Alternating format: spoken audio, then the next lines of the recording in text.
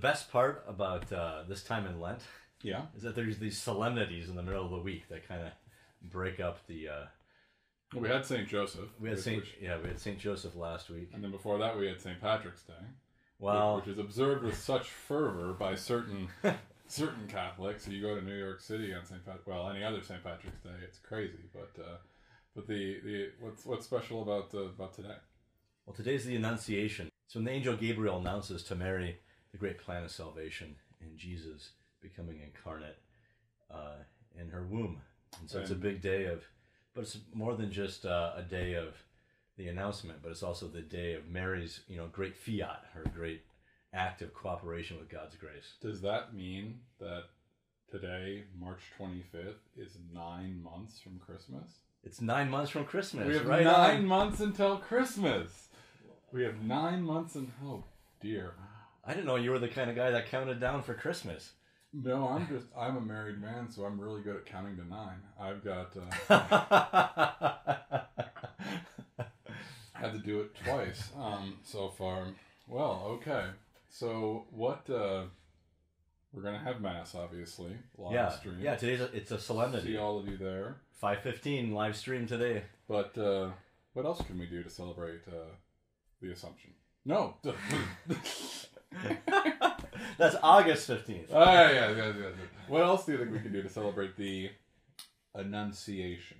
It's a great day to meditate upon, right, this whole drama between Mary and the angel. And it's not just like the snap of the fingers. It's not like the angel shows up and it's just like, this automatic thing that just happens. This is something you have to do and now it's done. It's different from that. Yeah, it's this drama between the angel and Mary, between God's plan and her own heart and her own, and what she's experiencing. But yet at the end, it's this, beautiful moment of cooperation of Mary with the divine plan, with the desire of the Trinity to become incarnate in the Word made flesh. And so it's this great day, I think, to meditate on the incarnation, about God present to us and the tangible realities of our life, the concreteness of grace.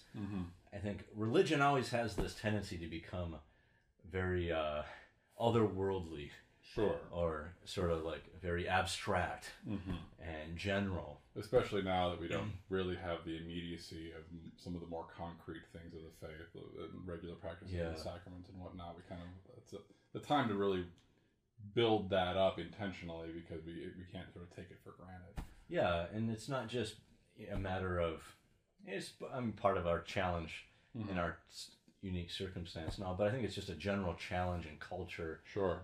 In world history, there's always, the incarnation is always a scandal to the human mind. What do you mean by that? That we expect and assume that the spiritual realm is somehow other than the material. That it's in some far off distant place. It's somewhere else. It's in heaven. It's opposed to matter in our ordinary life. And so it's easy to start to over spiritualize our spiritual life. Sure. And sort of imagine that grace is some ethereal thing off in a distant place.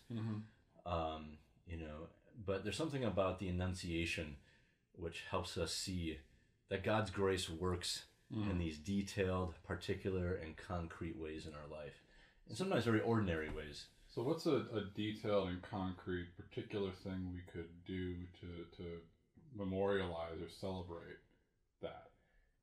I think a great practice is the Angelus. What is the Angelus? I've heard people say the Angelus. You and I went to St. Thomas, and the bells always rung at noon for the Angelus. Never knew what to do. What do you do for the Angelus? What is that? Well, the Angelus is this great prayer. It's very short, very simple, but it's calling to mind the key aspects of this encounter between the angel Gabriel and the heart of Mary in the Annunciation. So it starts off, just by recounting the angel of the Lord declared unto Mary, and then the responses, and she conceived by the Holy Spirit. Then there's a Hail Mary. So there's these three little dialogues, these three little antiphons. So if I wanted to pray it, I would start by praying it with somebody else, or can I pray it by myself? You can pray it by yourself. So they say, the angel of the Lord declared unto Mary. And she conceived by the Holy Spirit. And we say a Hail Mary. Hail Mary, full of grace, the Lord is with you. And then what comes after that? Behold the handmaid of the Lord, let it be done unto me according to thy word. That's another call and response. Behold the handmaid of the Lord, let it be done to me according to thy word. Hail Mary, full of grace, the Lord is with thee. And then what's the third? And the Word was made flesh. And the Word and dwelt among us? And dwelt among us. Okay, I'm getting the hang of it. Okay, that's good. And then you'd say, Hail Mary, full of grace, the Lord is with thee. And then you're done? No, and then at the end, there's this closing prayer that is done. It's the same prayer as the opening prayer, the collect from the Roman Missal. Pour forth, we beseech you, O Lord, thy grace into our hearts, that we, to whom the incarnation of Christ thy Son was it the same prayer every day? Yeah, same prayer. Yep. Okay. And and so it's just this simple 3-part prayer, and it kind of like outlines these 3 major movements of the encounter of Gabriel with Mary. You have God's invitation, right? The response of the human heart in Mary, and then the fruit of that, and this and the Word was made flesh, and that God's grace and God's presence is now a concrete reality in time and space. Now, do we just pray the Angelus on the day of the Annunciation, or do we pray it when? We could pray it every day. Every day? Yeah. Would you like people to do that? I think that'd be something great that we could do in these days. I mean, sometimes you could pray it once a day. There's be at noon, right? Yeah, and there's a traditional thing of doing it 3 times a day. Okay. In the morning, at noon, and in the evening. The kind of 3 big movements of the day. But yeah, we'll put up a little prayer card, on our website. Link in the description below. just go down there and check that out right now. Click. Yeah, we can make that happen. Yeah. Sounds good. And it's just it's very simple. It doesn't take a lot of time. Yeah. But I think it has great spiritual effects in our heart. Like, it really helps us to kind of enter into this dynamic that God is active. He's initiating so many things in our life to be present to us. We're able to respond, and it's just this kind of, this all day, there's this, God is bestowing so many gifts, so many invitations, and then we can respond in concrete ways. There we go. This has been Coffee with Father. We'll see you for the next episode. Don't know how many more of these we're going to be doing, but we hope you're all doing well. First week of classes halfway done, online classes halfway done, and I'll let you sign us out. All right. Blessings on this great feast day, the solemnity of the Annunciation.